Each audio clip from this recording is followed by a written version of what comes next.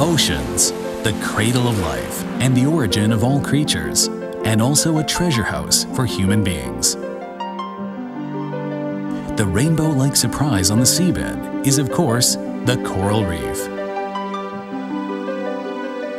Here, coral, seaweed, and anemones catch the eye, striking every possible pose. And besides this, there are schools of brightly colored fairy-like fish passing to and fro, getting everyone's attention.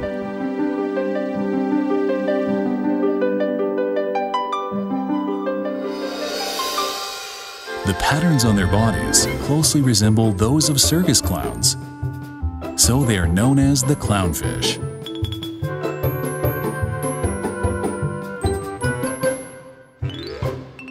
After the animated movie Finding Nemo became a box office hit, Nemo became a hero of the ocean in the eyes of children. But the truth behind this rise in popularity is one of the mysteries of marine ecology.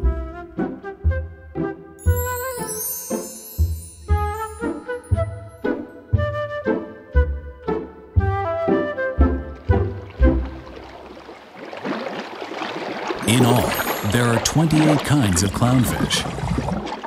Most are distributed over the Pacific Ocean and Indian Ocean, especially where the tropical current passes. Because this area is very suitable for anemones, it has become the clownfish's main habitat.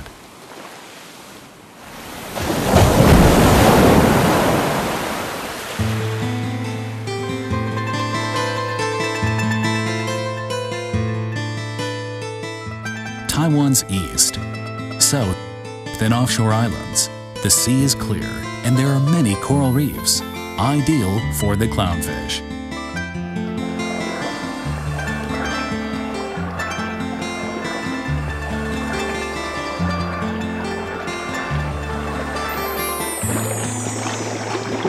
At present, there are 5 kinds of clownfish found in the seas around Taiwan.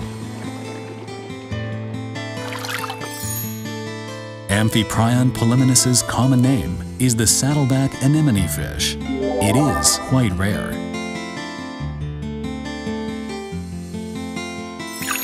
Amphiprion ocellaris's common name is the false clown anemone fish. It is found in the east and south and offshore islands of Taiwan. Amphiprion peridureon's common name is the pink anemone fish. It too lives in the seas to the east and south.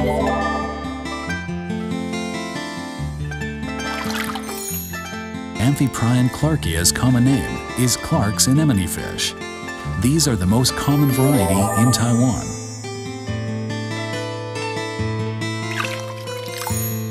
Amphiprion frenatus's common name is the tomato anemone fish.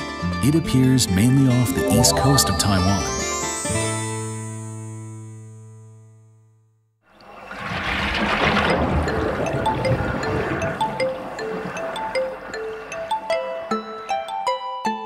Clownfish live only where the anemone lives. Their relationship is like that of tenant and landlord.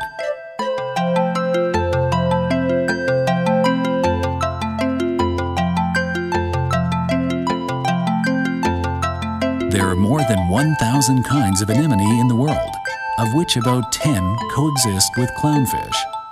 Oddly enough, none of these 10 grows in the Atlantic Ocean, so there are no clownfish there.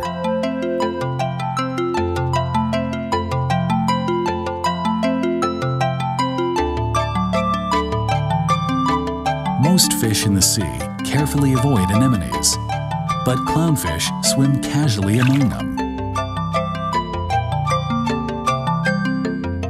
Because the clownfish's body is covered with mucus, the anemone is tricked into thinking these fish are part of itself.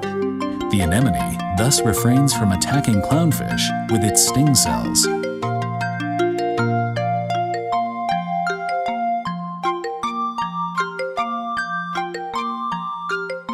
In return for the anemone's goodwill, the clownfish helps to clean away the parasites and wastes on the anemone's body and in the surrounding area.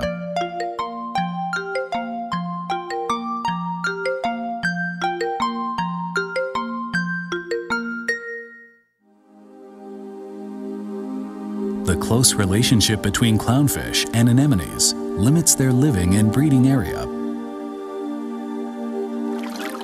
To assure continuous breeding, the clownfish has evolved an unusual sex change ability.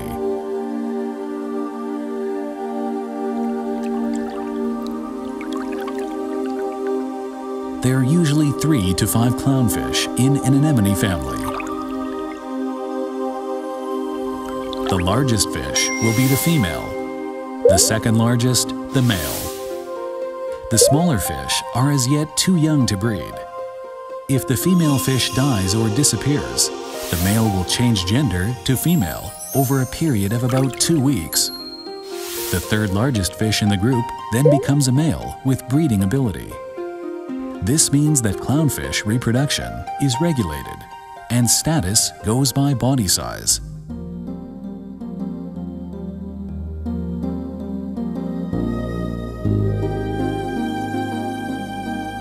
When breeding, clownfish spawn on the reef beside anemones, which then serve to protect it. After finding a place to spawn, the father and mother clownfish remove algae and sediment from it with their mouths and brush the gravel away with their tails to create a clean and comfortable nursery for their children.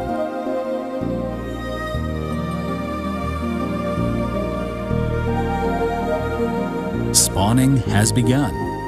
After the female fish lays eggs, the male fish will come back to emit sperm, swaying back and forth so that the eggs can be fertilized.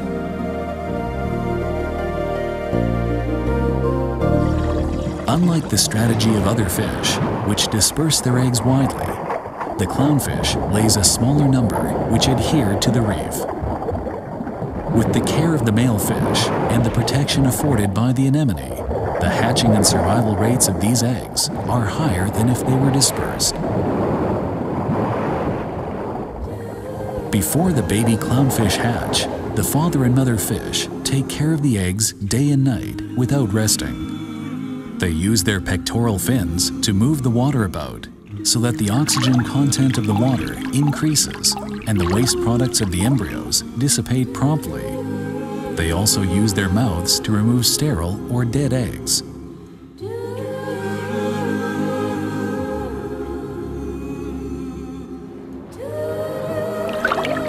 To keep the fertilized eggs from being attacked by other fish, the mother fish patrols the area.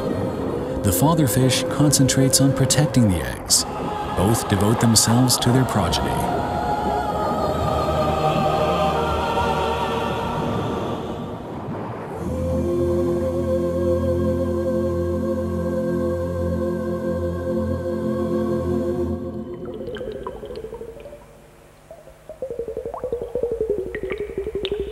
Look, the baby fish are breaking out of their eggs one by one.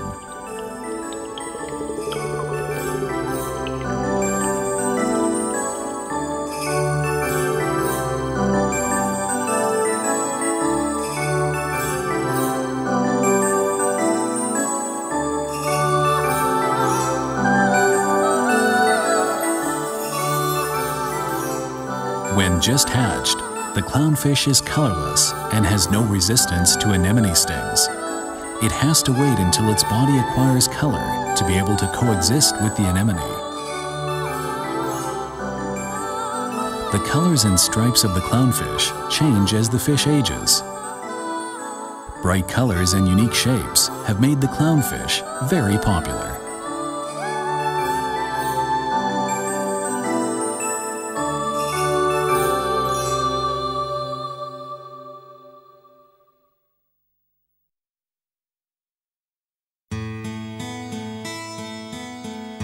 Far into the night, the aquarium workers are still busy. Brightly colored tropical fish shine beautifully under the lights, and the clownfish is the most conspicuous of them all. With the aquarium industry growing rapidly, the price of clownfish is rising rapidly.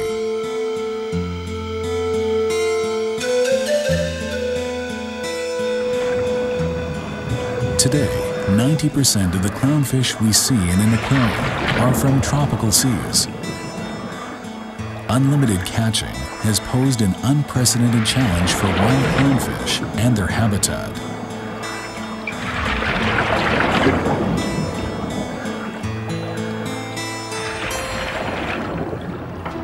Since the wild clownfish in Taiwan reproduce more slowly than people capture them, a population crisis arose, which the Eastern Marine Biology Research Center was asked to deal with.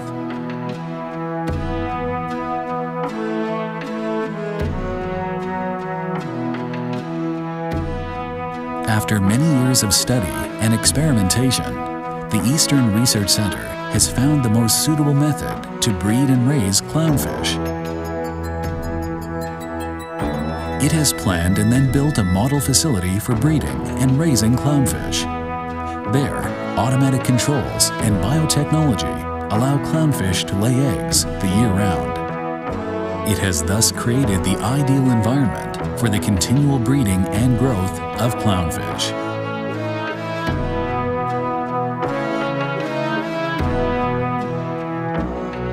The breeder's spawning room in the model factory is an elaborately built space for breeding pairs of clownfish.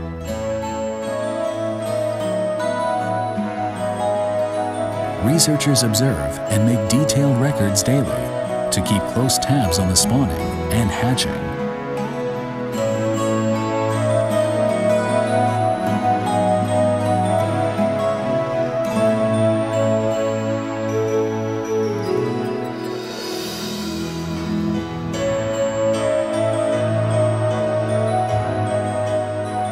Human-raised clownfish have a much higher survival rate than captured fish, and the material for their food is easier to obtain. The model clownfish production unit is capable of a steady output, and it has the leading position in its field in Taiwan. It thus brings a high economic return, with world sales standing at around $100 million yearly. In cooperation with industry, it has reduced the cost and risk of breeding the fish and cut down on the number caught in the wild. Benefiting both the survival of the clownfish and the interests of industry, the Institute has created a win-win situation.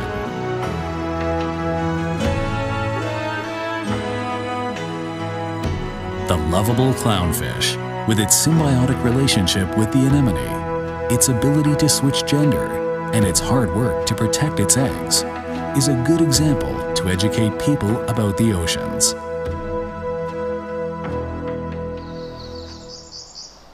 In order to increase popular knowledge about the clownfish, the East Research Center has built the first aquarium of anemone fish in Taiwan.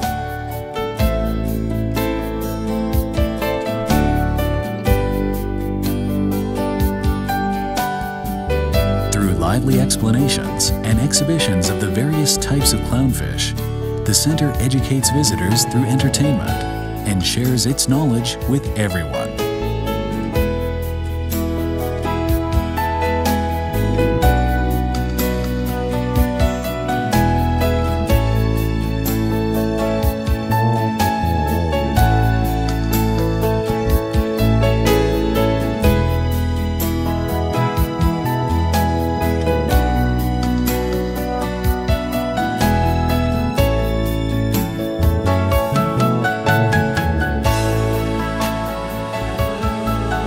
Research on breeding clownfish in Taiwan has been a success.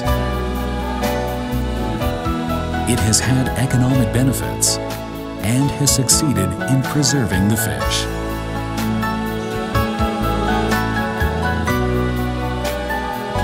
The hard work and accomplishments of the Fisheries Research Institute make it a valuable asset to Taiwan. We invite everyone to share and witness our effort and diligence.